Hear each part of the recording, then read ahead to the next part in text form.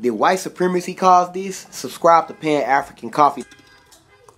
It's midday for a Texas mother accused of leaving her 2 young kids home alone for nearly 2 months. This happened down in the town of Roman Forest, just north of Houston. Brooke Taylor reports. Inside this home, a nightmare for 2 young children, 12 and 3 years old. Roman Forest Police Chief Stephen Carlisle says they were abandoned for nearly 2 months. There was no food in the house. Everything was empty. There was some dry beans and some spices is about it. Their mother, Raven Yates, left them in late September, he says.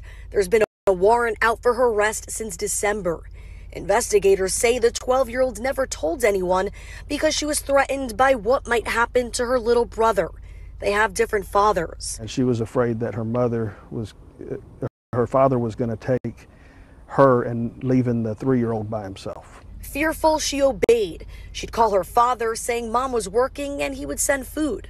According to police, he's a music producer in California.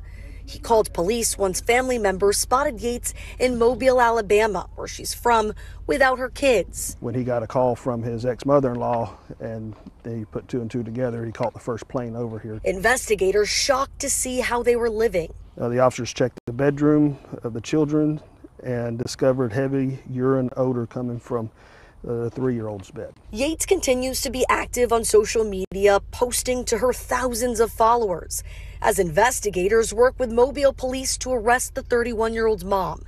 She's wanted on 2 counts of abandoning or endangering a child without intent to return.